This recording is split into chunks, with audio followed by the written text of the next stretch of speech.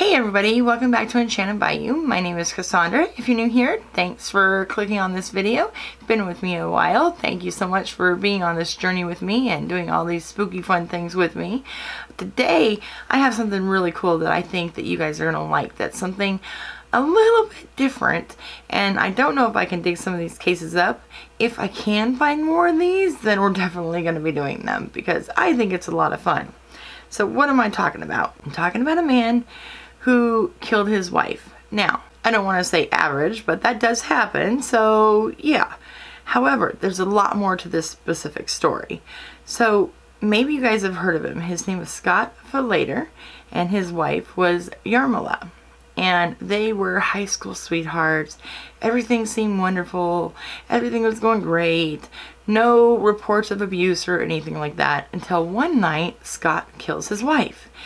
Now, the crazy thing about this case, and we're going to talk about everything that went on and how and what happened, but the crazy thing about this is Scott says he has no recollection of this, even though he did a lot of really weird and strange things. So I'm going to tell you in a minute what all those weird and strange things are. But then it gets even creepier. So did he do this and not know he did it? Did he do it and know that he did it? Or was he possessed, possibly? Because you know what his defense was for this whole thing? Was that he was sleepwalking. And he's had other instances where he's been sleepwalking and harmed someone, and it was actually his sister, and his sister said he looked demonic. Now, it could just be a slip of words or just what she used to describe it. It sounded more like it was just describing it, but what an interesting word to call your brother. And so I thought we would dive a little bit into the case, and then we would do a spirit box session with Ethan and E, who are my spirit guides or guardian angels, whatever you want to call them, and see if they can reach out to Scott's wife and maybe find out what really happened in this case. So let's go ahead and get into the story. So like I mentioned, this couple, perfect couple, right, married right out of high school when they were 20 years old, and high school sweethearts, everything was wonderful. This was the only person that Scott had dated. He just saw her and instantly fell in love.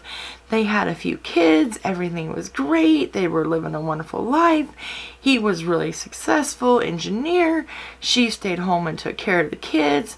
Everything seemed perfect, at least from the outside. Now, no one can really know what goes on behind closed doors, but even the kids describe everything as a perfect life. So that's what we're going to go on. So one night, Scott goes to bed, and it's a little before 10 p.m. And him and Yarmila, they go to bed. Kids are asleep, so the kids don't witness any of this, okay? So the kids are asleep, they go to bed. Well, the next thing Scott knows is that the cops are there and telling him that he just murdered his wife. So what took place in that time period from the time he went to bed till the time that he murdered his wife? Well, this is what we know of how the story goes. So the autopsy showed that she had been stabbed 44 times. And then he drug her out to the pool, and she was laying there basically lifeless. Well, a neighbor saw the pool part of this going on because they had heard some of the screams and were worried, so they came outside. Now, Scott didn't know that the neighbors were outside. He didn't see them, but the neighbors are outside watching what's going on and calling the cops. 911, what is your emergency? I don't know. My neighbors, there was a bunch of yelling and screaming going on. I looked over the fence, and the husband just threw, I believe, the wife to the pool, and it looks like he's holding her underwater. All right, I'll get somebody out there. Thank you. Thank you. And the neighbors, as witnesses, testified that they saw Scott take his wife, so he put his gloves on, and he drags her into the pool and holds her head underwater. And then it gets really crazy. Okay, so maybe you could kill someone while you're sleepwalking, okay? Maybe that's a possible defense. But what he does next, to me, seems a little fishy. Okay, not a little fishy, really fishy. He goes upstairs to his upstairs bedroom. It was a 2-story house. He goes upstairs, he takes a shower. Doesn't take a very good shower because he actually has blood on his ear and behind his ear that the cops noticed later. But he takes a shower, he takes his bloody clothes and the knife, he puts them in a Tupperware, puts the Tupperware in a black trash bag, okay? And then puts on all new clothes, and he's fresh and clean, a white t-shirt, red pajama bottoms. I think they were red. Red pajama bottoms. And he thinks everything is fine and that he got away with it. Well, that's when the cops show up, and the cops are like, confront him about it, and he's shocked, he's stunned. From the minute that the cops show up, he says that he doesn't remember a single thing that happened. Now, we've got witnesses of him going upstairs. He's got clean clothes on. The cops found the knife. They found the Tupperware. They found all of that, right? So what really happened? We don't know. So he's in trial. And at first, the only defense that he has is that he just doesn't remember what happened that night. Like, he has zero recollection of it. Well, then, during the trial, his mother and his sister are trying to figure out what could have possibly caused this. Where could this possibly have come from? Because as far as they knew, Yarmila and Scott were super happy, wonderful couple that everyone looked to. You know, I guess you could say goals, right? So what could have caused this? And then the sister remembers an incident where when she was younger and Scott was out of high school, that Scott was sleepwalking, and he went down the stairs and she was down there, and she just, I don't know why, but she accidentally bumped up against him, and he picked her up and like threw her. That's when she said that, quote, he looked almost demonic. So, end quote right there. So was he demonic? Did he have some kind of attachment from the time he was in high school to later? If so, why hasn't it showed up? Does he really remember? There's just so many questions with this. And you know what? Scott is not saying a single thing.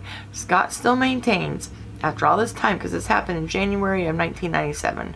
So after all this time, Scott still maintains his innocence.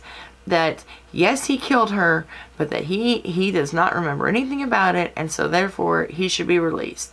Now, of course, he's in jail. And again, not talking. So we need to figure out how this all happened, okay? Now, how are we going to do that? Like I said, he's not talking. However, we talk to dead people, so we get to do this.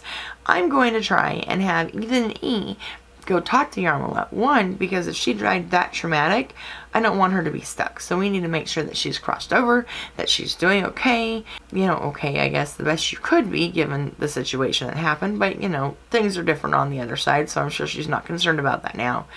But I think she could probably give us some insight into what really happened that night. And so I want to ask. Now, like I said, we haven't really done this kind of thing before, so I don't know if it's going to work out, but we're going to try it together. I'm going to go through the spirit box after I'm done listening to it, and anything that I hear, I'm going to put in this line, back line right here. Now, if you guys hear anything that I miss, please leave it in the comments below, because we want to catch everything. However, I will also tell you, not only do I go through this, but I have a person who has been in the military for 10 years in the Navy, and all he did was sit on the sub, listening to radio frequency and making sense of it to keep you and me and all other Americans, and in some instances the world, safe. That was his job, and he goes through this with me. Plus I have great software that we run everything through, plus great headphones, everything like that. So I'm going to try my absolute best to see if we can figure this out by really just diving deep into this entire thing. But it doesn't mean that I'm not going to miss something. So if I miss something, please let me know in the comments below. I really want to know what you guys are hearing too. Okay? Let's go ahead and get started. The spirit box that I use for all this is called the PSP7. This is it right here. It just plugs in with the regular cord. Nothing fancy. This spirit box is the one that you see on all the ghost shows, like Ghost Adventures, things like that. And then I just attach it to my old clunky JBL. So, works wonders. Works just all the time. We use this all the time, and we usually get really good stuff. So, hopefully this time we're going to also. Oh, one thing before we get started. This is very loud. And why do I use this spirit box when there are other spirit boxes out there that don't have much noise? And there are ways to manipulate this where it's not so noisy. I do that because spirits that have recently passed away, or spirits that really haven't been contacted a lot, they have a hard time coming through. So you might not hear them yelling and yelling and yelling through a spirit box that only picks up the loud noises, we might hear them whispering and talking through the lower noises. So that's why it's important to wear your headphones if you can stand all the craziness of the noise that goes with it. So let's see what we can find out. Okay, Ethan and Eve, are you guys here with us tonight?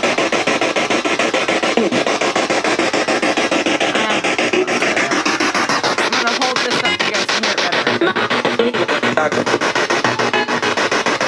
Can you say Ethan when you're here?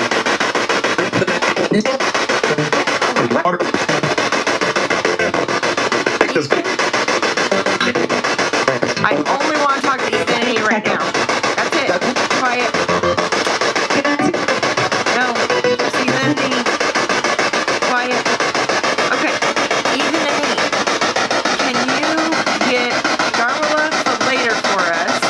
She passed away in Phoenix, Arizona in 1997. We want to talk to Yarmila Falater. Yarmila, when you're there, can you please say your name, please?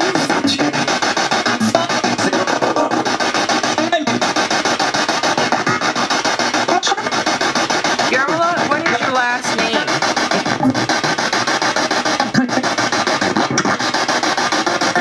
That was wicked.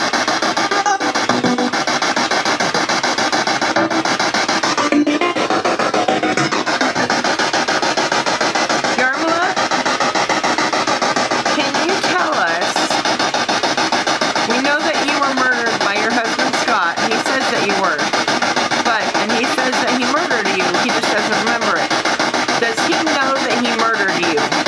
Was he coherent when he killed you?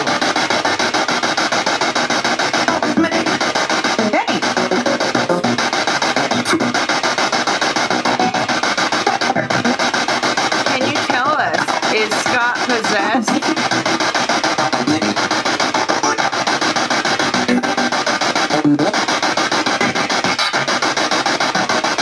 Is Scott possessed?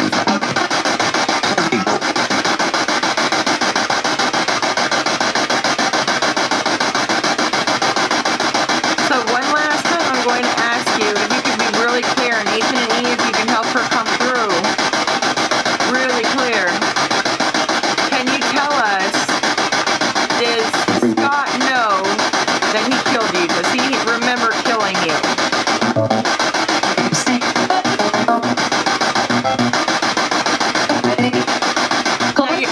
Yarmila, have you crossed over?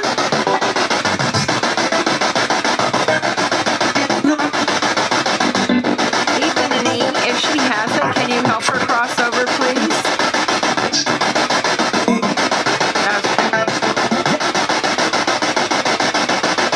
Ethan and Eve, if she hasn't crossed over, can you help her please cross over and let us know?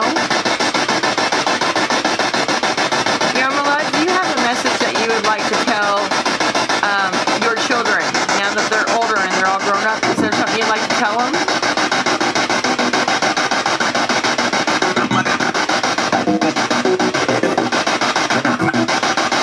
Just Yarmila.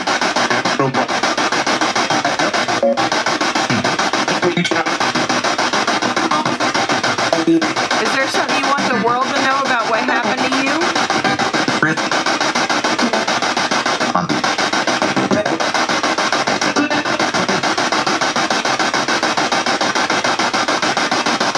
Is there something that you want the world to know about your husband, Scott Falater?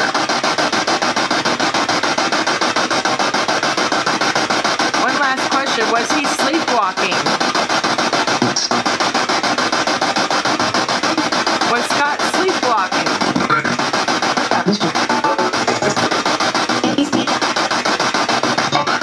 Okay. I'm going to let you go now. Okay? Anything else you need to say?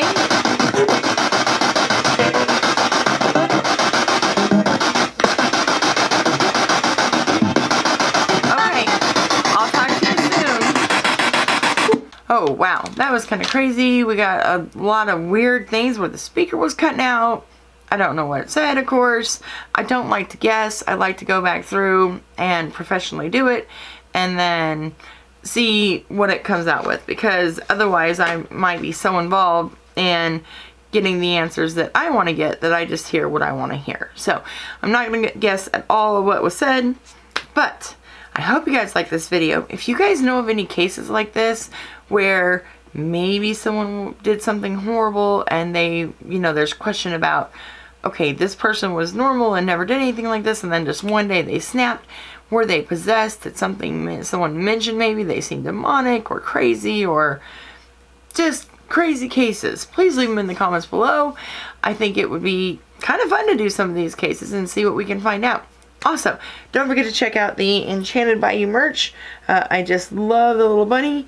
My daughter drew it a while back. I have a new bunny coming out too, but this is always going to be my favorite. Check it out at teespring.com/Enchanted by You for all kinds of cool stuff. We're going to be putting up some new bunnies, like I said, soon. So yeah, hope everyone's doing good. Hope you like the new twist on the video and everything. And I hope to be hearing from you guys soon about what ideas you have that we should be doing. Love y'all. Talk to you soon. Bye.